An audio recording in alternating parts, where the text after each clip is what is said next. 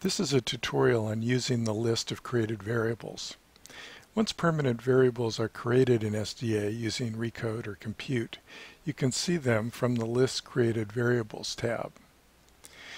In this tutorial, we'll demonstrate how to take advantage of this list for your analysis needs.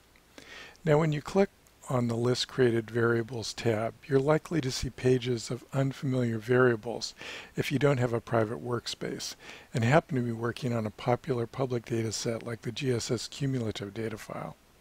This is because all the variables created by everyone using the data set are gathered in one public space and listed here. Now, private workspaces are a new feature of SDA version 4. Archives can create private workspaces for individuals or groups when setting up a data set. That feature, however, is a separate topic and won't be covered here.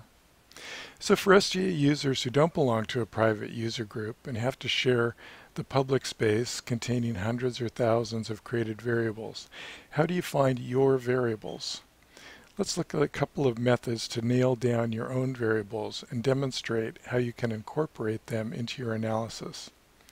Let's look at the variable list more closely. The list is broken up into pages, and if we click on the right-hand icon, that will take us to the last page. You can see that this list has 14 pages, and each page, except for the last one, has 100 variables.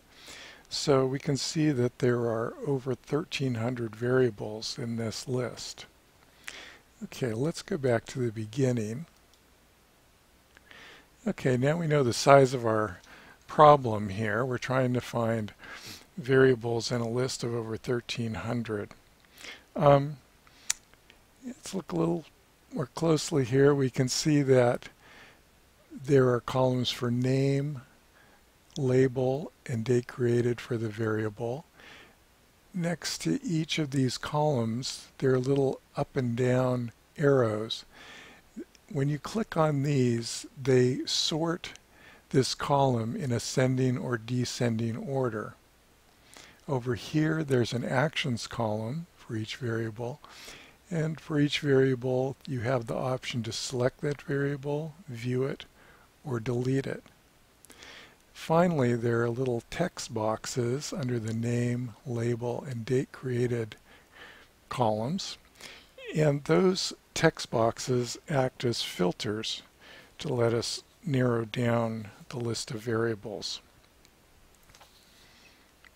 Okay, let's try using these features. Let's say that some time ago I created a variable that has to do with work status. And I don't remember exactly what the name of that variable was called. All I remember is that it had stat in the name. So let's go over to the name column and just type in stat.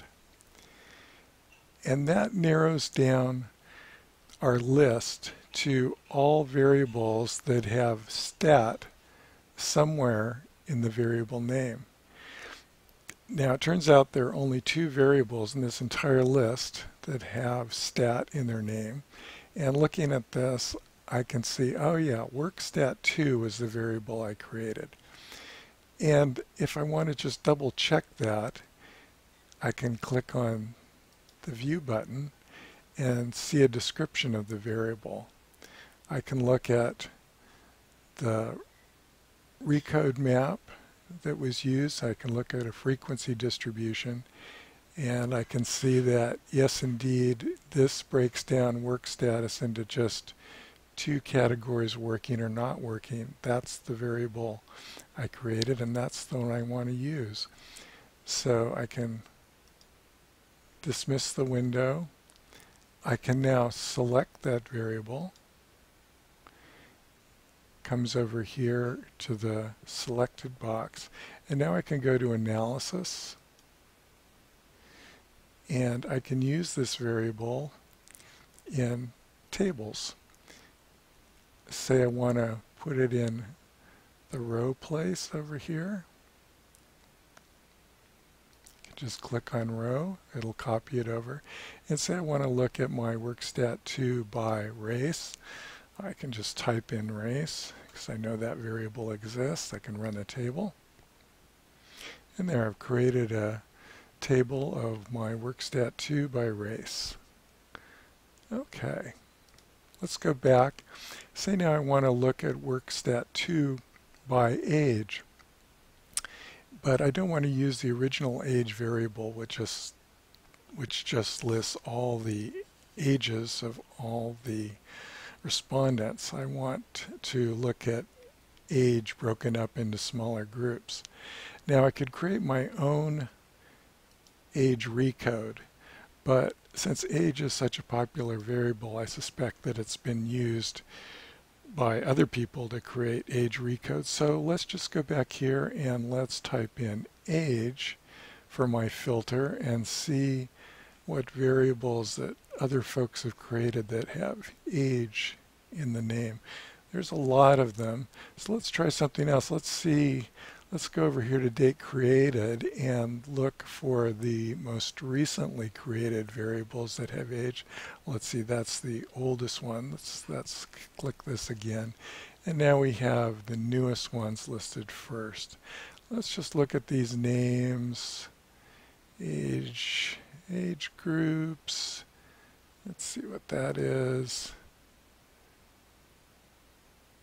Oh, that might not be bad, although there's only 3 groups. Let's look for something that has a little more detail.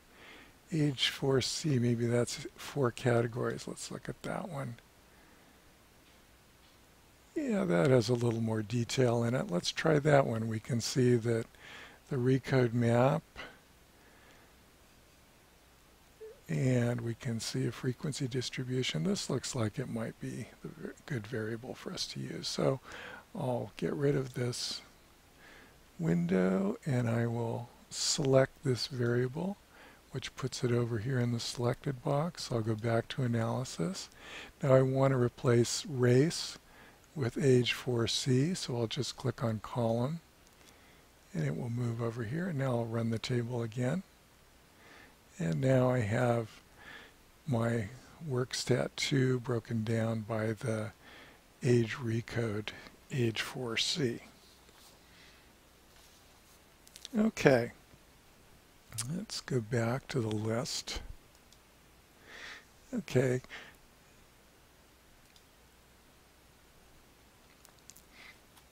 Let's just look at a couple other points about the variable list.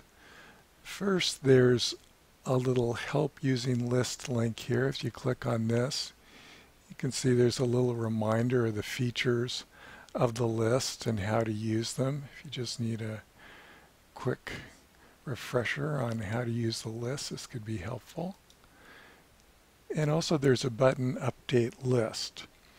In general, you only need to click this button if you think someone else may have created new variables after you landed on this list created variables opening page. The variables you created throughout your session will be automatically added into the list, so you'll always be able to find them right away. And you might just use this if you have been working with this list in various ways and you just want to go back to the starting point. Okay, this has been a tutorial on using the list of created variables.